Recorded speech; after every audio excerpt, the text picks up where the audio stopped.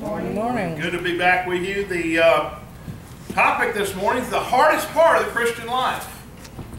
Now, this is not going to be a workout session. This is going to be an encouragement to you, because I struggle with this area of the Christian life, and I got a feeling I'm not alone. Amen. In this microwave, have it now, instant society we're in, one thing we struggle with is waiting.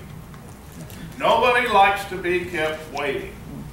We have fast food, we have instant tea, we have instant popcorn, we have instant hot water. Everything, you know, and one reason we go in debt, because we don't want to wait. We want to have it now. And so, waiting is one of the hardest part of the Christian life. I remember as a little boy, Christmas time. For weeks leading up to Christmas, we would get the Sears and Roebuck Christmas catalog. I couldn't wait for it to arrive in the fall. And I mean, I went through that thing over and over and over again, and thinking, if, you know, Santa Claus was just rich. My parents had already told me he wasn't. But if he was just rich, and all the little things I wished I could have, then I'd have to narrow it down to a couple of things. And the day before Christmas, my parents would tell me, first of all, wouldn't open any presents on Christmas Eve. I heard about a friend who did that, and I thought, Mom, Dad, that's a great idea. We can open presents on Christmas. Nope, not going to do it. Well, how about one present on Christmas Eve? Nope, not going to do it. I mean, that's pretty hard-nosed. But you know something? They knew that the power of anticipation was sometimes greater than the actual event. And so they built that anticipation up for all it's worth. Because not only no Christmas presents on Christmas Eve, also don't get out of that bed in the morning until we come get you. Oh my goodness. I could not go into the living room until Christmas morning. So finally Christmas morning, I'm laying there at daybreak, just climbing the wall. Finally they come get us. Well, let's get up. All right, don't go in yet. We got to fix up the movie camera. Now back then, now you just flip a button or two and you got it. No, back then, open the case, get out the light bar, open the light bar, mount it on the camera, wind the camera up, plug it in, get it set up. Why didn't they do it the night before? I was laying in the hall, sometimes literally pounding the floor with anticipation. Waiting is tough. Well, finally they'd open the door, and I'd come in to see my stuff, and guess what? Boom, hit in the face with lights. You couldn't even see what you got. So finally, you know, eyes would have to adjust. So I had to keep waiting and keep waiting and keep waiting. But boy, the thrill of it when I finally got to get in there and enjoy the blessings. Folks, the Christian life's a whole lot like that. We still struggle with waiting. If we can perfect that discipline in our Christian life, we'll have a whole lot more joy. Amen. And a whole lot less stress. Because so often we want it to happen now.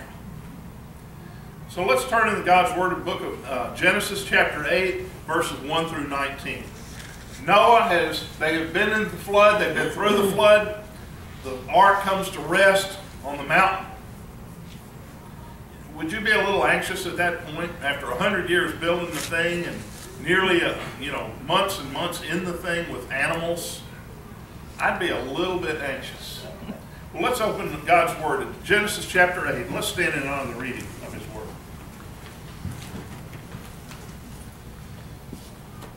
Then God remembered Noah and every living thing and all the animals that were with him in the ark. And God made a wind pass over the earth, and the waters subsided. The fountains of the deep and the windows of the heaven were also stopped, and the rain from heaven was restrained, and the waters receded continually from the earth. At the end of the 150 days, the waters decreased. Then the ark rested in the 7th month and the 17th day of the month on the mountains of Ararat.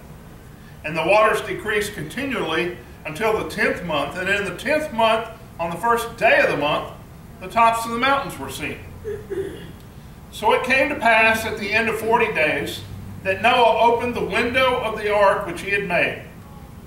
Then he sent out a raven, which kept going to and fro until the waters had dried up from the earth. He also sent out from himself a dove to see if the waters had receded from the face of the ground. But the dove had found no resting place for the sole of her feet, and she returned into the ark to him, for the waters were on the face of the whole earth. So he put out his hand and took her and drew her into the ark to himself. And he did what? Waited yet another 7 days, and sent out the dove from the ark. Then the dove came to him in the evening, and behold, a freshly plucked olive leaf was in her mouth. And Noah knew that the waters had receded from the earth. So he waited yet another 7 days, and sent out the dove, which did not return to him again anymore. It came to pass in the 601st year, in the first month, the first day of the month, the waters were dried up from the earth. And Noah removed the covering of the ark and looked, and indeed the surface of the ground was dry. And in the second month, on the 27th day of the month, the earth was dried. Then God spoke to Noah, saying, Go out of the ark, you and your wife and your sons' wives with you. Bring out with you every living thing of all flesh that is with you, birds and cattle and every creeping thing that creeps on the earth, so that they may abound on the earth and be fruitful and multiply on the earth. So Noah went out, and his sons and his sons' wives with him. Every animal, every creeping thing, every bird, whatever creeps on the earth, according to their families, went out of the ark. May God add his blessing, reading his word. Thank you. You may be seated. Whatever you're going through, whatever you're facing, it may be school, it may be a job search, it may be some relational issue, something that you're going through, some trial that you're going through in life. I'm going to tell you, Noah had been through one big trial here. Just because he was in the will of God and just because he had the blessing of God did not mean it was easy. Amen. I mean, he wasn't on a cruise ship with a suite and a balcony and room service. He wasn't even on the one that got stranded out in the middle for 5 days. I mean, it wasn't even that nice. He was in an ark with animals and everything that goes with it. And he'd been there a very, very long time. Centered in the will of God and blessed by God. And yet he had to keep waiting, and keep waiting, and keep waiting. God, first point this morning, God is at work through the longest journey. Amen. Whatever is going on with you, he is at work through your longest journey. It says, so it came to pass at the end of 40 days, Noah opened the window of the ark which he'd made. He sent out a raven which kept going to and fro till the waters were dried up from the earth. I mean, that was the first thing he tried. And, it didn't get any satisfaction there. And so he had to keep waiting. But God was at work. He was pulling the waters back. Even then, it was a process of time. He was at work. For centuries, man lived under the law. The law was there to teach us leading up to the time of Christ. From the time of the fall until the time of Jesus, many generations. But God was at work through every bit of it. It was a very long journey. It included 400 years of exile. Hundreds of years of practicing a sacrificial system that was complex and frankly cumbersome. But Galatians 3:23-25 says, before faith came, we were kept under guard by the law, kept for the faith which would afterward be revealed. Therefore, the law was our tutor to bring us to Christ, that we might be justified by faith. But after faith has come, we're no longer under a tutor. The journey we're in can serve as a tutor now. There are things for us to learn while we're in the journey. God's at work even as we progress through the journey.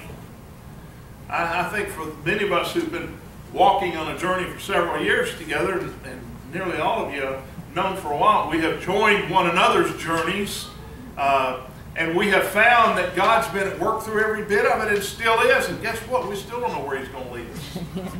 But it's all part of a journey.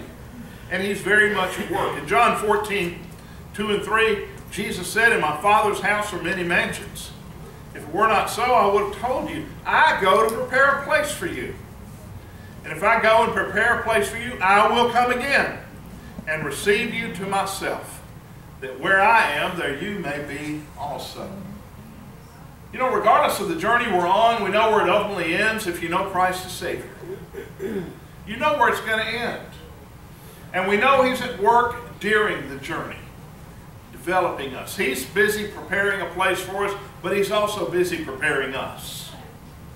Now, we're fully prepared to go when the time comes because of what He did on the cross. But in the meantime, He's transforming us, making us more into His image. Second, there are several points this morning. I don't usually do multiple point messages that much anymore, but I did this morning. Your unfulfilled hope does not mean He's done. Keep watching. You got some disappointments in life. You may have some disappointments you hadn't counted on. Some people may disappoint you. Some people you love may have let you down. But it doesn't mean He's done in your life. Keep watching. He may have something greater for you down the road. He will even use those negative things in a positive way. It said He sent out from Himself a dove to see if the waters had receded from the face of the ground. The dove found no resting place, and she returned to the ark, for the waters were on the face of the whole earth. So He put out His hand and took her and drew her into the ark to Himself. Folks, that's a picture of Jesus. You know, if you're open to receiving, He's there, and He's at work. And Moses had a hope that the ground was dry and he'd have evidence of it. He didn't get it right then, did he? But the dove came back to him. God was still at work. But what did He do? He waited and He kept watching. Luke 15:20, the prodigal son had gone out way from the father, been gone a long time. But there came a point, said he rose and came to his father. But when he was still a great way off, his father saw him and had compassion on him and ran and fell on his neck and kissed him. You see, the father was watching the whole time. The father is always watching. And folks, we ought to be always watching for the Father's hand at work. Watching and waiting, knowing He's at work. And knowing that His timing is not our timing. I talked to a fellow minister this week, who's really a young minister, really having a rough time and just life and needing work and job prospects not coming through for him. And, you know, I talked about how God is always right on time. And he said, well, you know, even if He's not, He still rocks. And we were chatting online, and I said, well, you're right. The reality is sometimes our definition of on time varies a little bit from His. May seem sometimes like He's late. Reality is He's not. And we're in a day when people are struggling more and more to see there's more hostility towards the Christian faith than we've ever seen. And we're kind of shell-shocked, I think, as Americans, because we've not experienced this before. But folks, we're told this time will come, and there's a part of me that takes comfort in it, because the line is getting so clearly drawn between believers and unbelievers that evangelism is going to be easier. Not only that, it will purify the church. Pretenders won't stay when they're under heat. You know, heat draws out impurities. And so it'll purify the church, it'll strengthen the church, and it will make evangelism easier, because you go into a mission field, it's easier to do evangelism because the lost and the saved are so clearly different. Yes. And when they see a difference, they're drawn to it. And so I'm not discouraged by persecution. I think that it's got some great things ahead for the church in that regard. 2 Timothy 4:3 and 4 says, the time will come when they will not endure sound doctrine, but according to their own desires, because they have itching ears, they will heap up for themselves teachers, and they'll turn away their ears from the truth and be turned aside to fables. Well, we're seeing a lot of that. Amen? Amen. Psalm 46:10, the psalmist, David, who went through a lot of waiting. You know, he was anointed king as a boy, and then he ends up having to run for his life and hide out in a cave. Hand of God was on him every step of the way. Was that fun? No. Attempts on his life, everything else. He said, "Be still and know that I am God. I will be exalted among the nations. I will be exalted in the earth." Folks, I'm believing God for a revival in the land. And I believe that things may have to get worse before they get better, in a way. I don't like them to get bad, but there's a part of me that finds hope in that. And so, keep watching. Our unfulfilled hopes does not mean He's done. Third, take heart from any first fruits that He gives you. You're going to find that as we go through the journey, He will show up in little ways along the way, just to give you a little encouragement here and there. A card from a friend, a phone call from someone. Little ways that God will show up and encourage you. Take heart from that. In reading this morning, it says, He waited yet another 7 days, and again sent out the dove. And the dove came to him from the evening. Behold, a freshly plucked olive leaf was in her mouth. And Noah knew that the waters had receded from the earth. You see, he found encouragement in that. That's the first fruits of the earth coming back to life. Yes. And it brought him encouragement. Take encouragement from those things. 1 Corinthians 15, 19 and 20 says, "If in this life only we have hope in Christ, we're of all men most pitiable. But now Christ is risen from the dead, has become the first fruits of those who've fallen asleep." You see, we don't serve just a crucified Christ. We serve a living Christ. Amen. That's why we look at an empty cross and an empty tomb, because our Jesus lives. Yes. The first fruits of more to come. And because He lives, we'll live. Amen. If you know Him as Savior and Lord and your trust is in Him. So take heart from the first fruits that He grants you. The life of Christ, the death of Christ, the resurrection of Christ. Cling to that as encouragement in your own life. And cling to those first fruits that He gives you along the way, those little things that encourage you. Because He keeps showing up even while you're waiting for the victory. Fourth, if your hope is in Christ, time is on your side. Now, you know, life is not Burger King. You don't get to have it your way. It's not a drive-through line. You know, you ever get aggravated in a drive-through line when you're in line 10 minutes? I know I've said that line a dozen times. I thought this was fast food.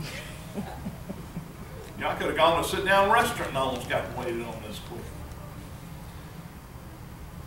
If your hope is in Christ, time is on your side because He owns time. Mm-hmm. He created time. And Noah, my goodness, man was over 600 years old. And God was doing these great and mighty things in his life. And I mean, that's a pretty long time to wait. I haven't waited quite that long. Dave has, but I hadn't. Yeah. No, not really. None of us can even fathom that kind of years. Yeah, I can. I only pick on people I love. Now I'm like picking on all of you. Time is on your side. It says, as it came to pass in the 601st year, the first month, the first day of the month, that the waters were dried up from the earth. And Noah removed the covering of the ark and looked, and the ground was dry. That means the water was basically gone off the ground, but what I interpret this, it was still soggy. It was just barely gone. Because, you see, that was the first month, first day of the month. In the second month, on the 27th day, that's another 57 days. Let's pull the cover off. Oh, the water's down. Yeah, let's just wait another 57 days and we can get off. Imagine how that'd go over today. Anybody here ever been on a cruise? When you get back into port, and they have you line up, you know, get to the station where you sit and you wait, does anybody get it anxious? What's everybody doing? Got their cell phones out, calling. I don't know when we got, I hope we get off soon. And, I mean, everybody's anxious. Oh, well, it'll just be another 57 days and then we can get off. I mean, these were people just like us, folks. But they had learned something about waiting. Time is on our side. David was anointed king as a child. He was told he was to be king. So did he walk into town and claim a crown and take? No, he went back to the sheep. Thank you, dear. When I was first called to preach, I talked to my pastor and I said, you know, I know the Lord's calling me to preach. He said, well, I do too, brother. Very supportive. I said, well, you know, how do I make myself available? I need to make some brochures and send them out to pastors. And, you know, how do I do this? He said, well, what are you doing now? I said, building houses. He goes, go back to building houses. Well, but I want to make myself. He goes, God knows you're available. I love that, man, but that's not what I wanted to hear. I'm ready to go.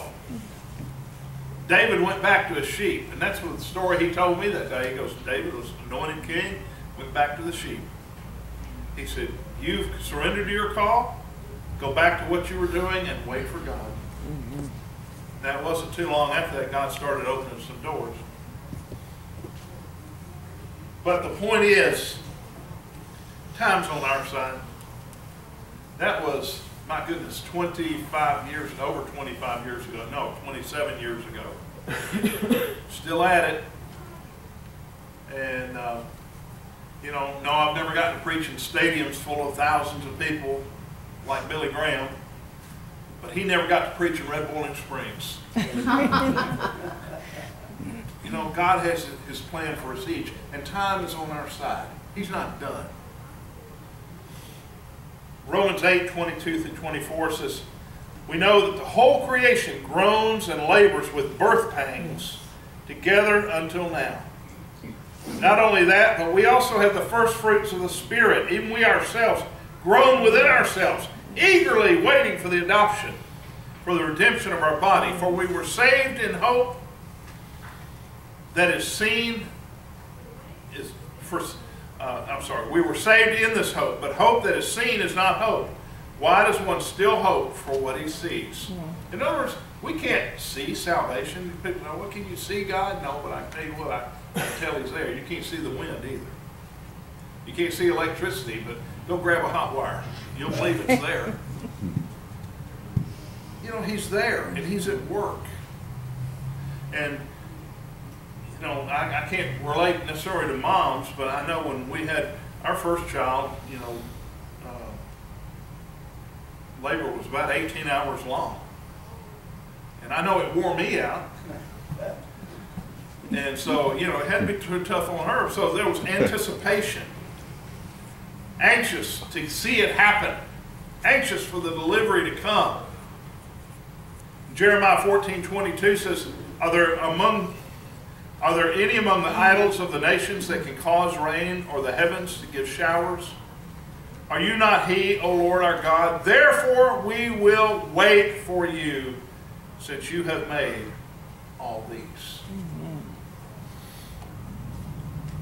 I know that I'm anxious to see God do some works here in a great way. But I don't want to try to run ahead of him. I've done plenty of that in my life. I know we struggled back in May. The elders felt like we need to move. We need to get out of this basement and get in a location where we can reach some people. And well, we were struggling May of last year. And we went and found a space and looked at it, and the lease just didn't work out. And I didn't feel like in good conscience we could sign it. It would expose, it was just a bad situation. And so we stopped short of doing it. And we went back and we waited several more weeks. And then the Lord made clear, he opened a door. Much better situation, much more affordable, much better location. Time is on our side when we wait on him. But lastly this morning, when he says act, act. Amen. God spoke to Noah and said, go out of the ark, you and your wives and your sons' wives. They waited that's a disadvantage being downtown. They waited a long time. But when it was time to act, God said act, and it was time. But wait for his timing. And he will show up. Acts 2:1 says, when the day of Pentecost was fully come, they were all with one accord in one place. You realize they prayed for 40 days? Can you imagine about day 27 going, man, how long is this going to go on? They didn't know it was going to be 40 days. God did. But you keep trusting and you wait. Because He's at work in you during that time.